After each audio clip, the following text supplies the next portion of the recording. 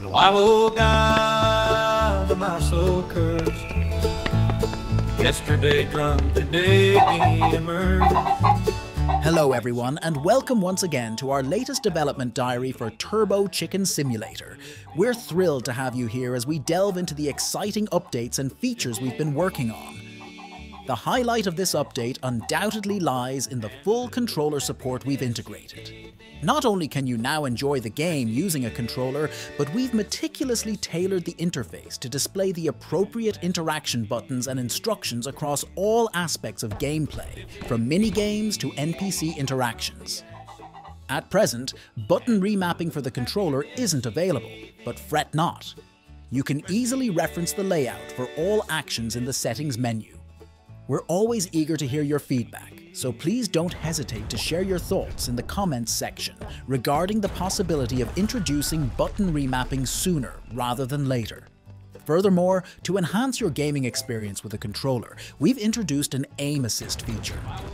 This addition aims to alleviate the challenges often associated with controller-based gameplay, ensuring a smoother and more enjoyable experience for all players. In a significant visual overhaul, we've completely revamped the aesthetics of Cocksfield. Say goodbye to sequoia trees and outdated roads, as they've been replaced with majestic oak trees and updated pathways, breathing new life into this beloved location within the game world.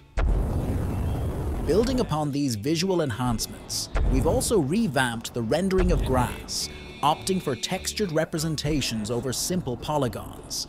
This not only elevates the overall visual quality, but also sets the stage for the introduction of various grass and flower variants in future updates. On the technical front, a subtle yet impactful change has been made to the trajectory of the sun and moon in the sky. Rather than following a direct path above the player's head, they now traverse a more natural trajectory, resulting in more dynamic and immersive lighting during both day and night cycles. And that's just scratching the surface of what's in store. Introducing the new Rate of Fire attack augment, which can be unlocked by preparing a special meal within the game. Additionally, we've crafted an engaging new quest that will guide you towards discovering the recipe for this culinary delight. On a smaller scale, players can now scavenge gas canisters scattered throughout the map, offering a convenient resource during your adventurous exploits. These are just a few of the key highlights from our latest update. For a comprehensive list of changes, be sure to check out our detailed post on Steam.